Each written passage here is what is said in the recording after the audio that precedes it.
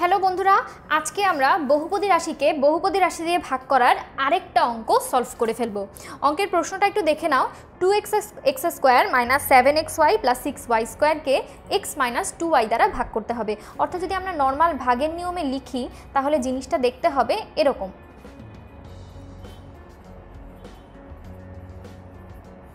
তাই না? এবং আমাদের টার্গেট থাকবে আমরা প্রথমে এই রাশিটাকে এমন কিছু দিয়ে গুণ করব যাতে অন্তত প্রথম রাশিটা মেলে।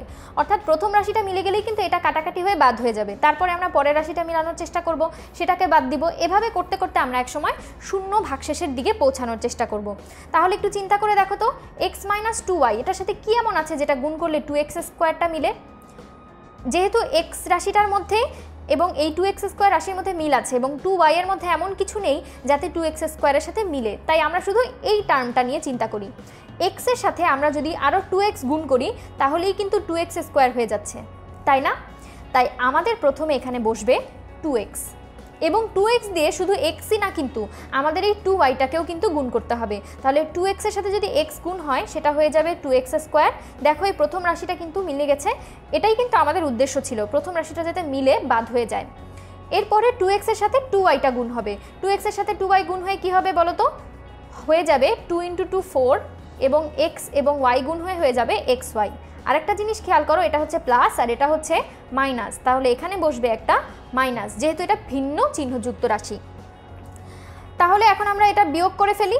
বিয়োগ করলে এই দুটো রাশি তো কাটা চলেই যাচ্ছে, থাকছে শুধু -7 এবং বিয়োগ করলে এটা হয়ে যাবে যোগ, চিহ্নটা চেঞ্জ হয়ে যাবে এবং -7 এর সাথে যদি +4 করা হয় তাহলে থাকবে -3x2y এবং এই পরের টার্মটা আমরা নিচে নামিয়ে আনবো।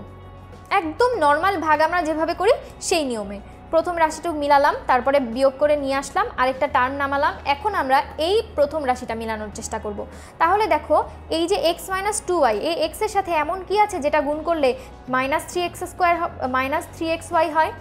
প্রথম কথা হচ্ছে একটা মাইনাস থাকতে হবে, তারপরে 3y থাকতে হবে, কারণ x তো x এর মতোই আছে।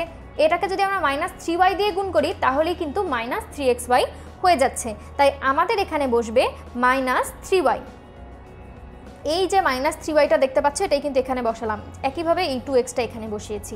তাহলে -3yটা দিয়ে আমাদের কিন্তু শুধু xকে গুণ করলেই হবে না, এই 2yটাকেও গুণ করতে হবে। তাহলে দেখো আমরা করে ফেলি, -3y × x হচ্ছে -3xy এবং -3y এবং -2y গুণ করলে হয়ে যাবে 3 × 2 6 y × y স্কোয়ার। এবং যেহেতু দুইটা চিহ্নই একই এবং দুইটা চিহ্নই মাইনাস, তাহলে কি হবে বলো তো? এটা হয়ে যাবে প্লাস। তাহলে দেখো এই দুটো বিয়োগ করলে কি 0 চলে আসছে না ভাগশেষ?